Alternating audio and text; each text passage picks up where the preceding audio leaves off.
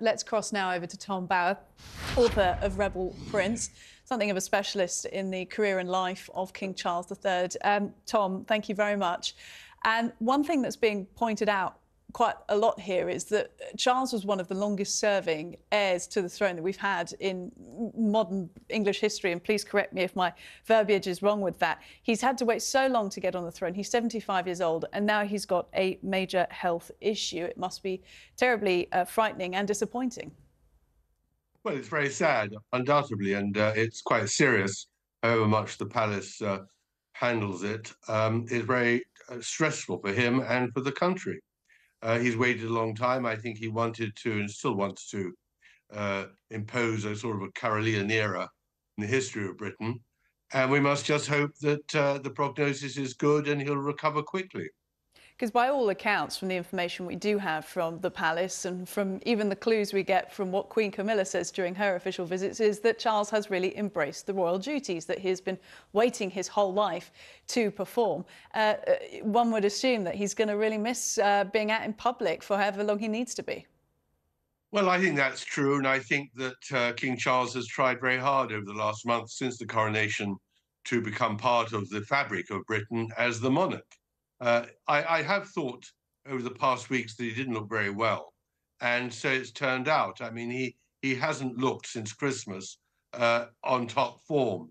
He is, as you rightly say, very fit, but you know, at 75, prostate enlargement is always an unfortunate but inevitable with men of our age. But nevertheless, it isn't fatal. The treatment nowadays is phenomenal compared to 20 years ago, and the survival rate is excellent too. So I think that while we're all apprehensive and we all fear that he may not recover quickly, I think he's going to get the best treatment in the world now. Yeah, I mean, the king will not have to want for anything, and we can just hope that the recovery is speedy. I'm sure he'll try his hardest to get back to his duties and his family as fast as possible.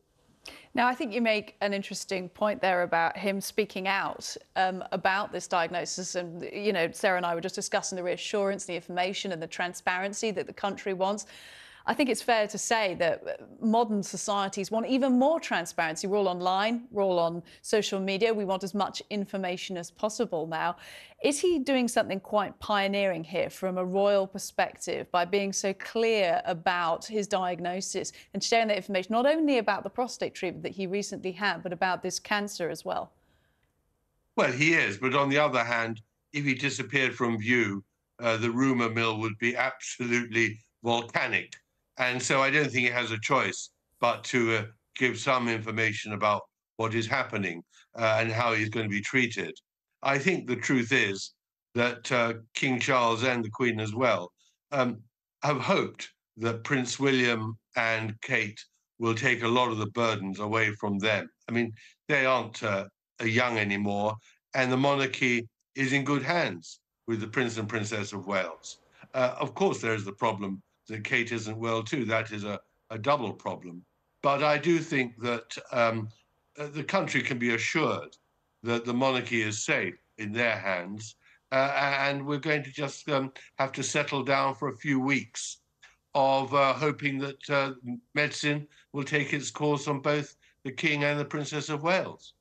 And look, it wouldn't be right to speak to the author of Rebel Prince. I know that was originally about King Charles, but without asking about Harry as well, and the news that we've got that he's likely to be coming to the UK in the next few days. A rare visit back, strained relations obviously within the family. From what you know of studying and watching Charles for all this time, do you think that will be a welcome visit? Well, I'm also the author of Revenge, the biography of Meghan and Harry, and I'm very suspicious of the both of them. I think that Harry has behaved appallingly. And after all, he did not send any good wishes to his father once the news about the prostate operation was announced. So I do think that Harry coming back to England at this sudden moment is in some way seeking some publicity. I'm never believe that he is going to reconcile himself to William. It's going to be a great problem. I mean, he hasn't even got anywhere to live of his own in England anymore.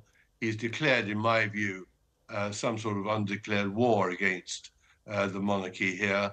Let's see how it plays out. Let's see whether he'll use this opportunity to mend fences. But really, I think he's got a huge amount of mountaineering to do to restore relations with Prince William. The King, obviously, as father, is very, very keen to build a relationship and to mend fences. But I think he'll find it very hard with Harry. He's not an easy man. Well, that was going to be my next question to you, because despite as tense and frayed as family relations can get over various things in life, we all know this, a big medical emergency often brings families together. Don't you think this could be the point in which we see this kind of coming back, a reunification of the family? Well, I'm sure many people will hope that. I just don't have that sort of expectation because I think Harry has his own agenda. And I think he's a very selfish person. And I can't really believe that in the deepest of his hearts, he really is thinking of his father and not of himself. But, one hopes I may be proved wrong. I've studied the man very carefully. I don't have that much trust in him because I think he's behaved appallingly towards his family in Britain and let them down dreadfully. But perhaps he'll have seen the light. Perhaps in England he will suddenly come to terms and apologize. And I think that's what it would need. It would need a very, very public apology by Harry to reconcile him both with his father, his brother, and I think also the majority of the British public. Well, we shall have to wait and see. Tom Bauer, thank you very much for joining us this evening.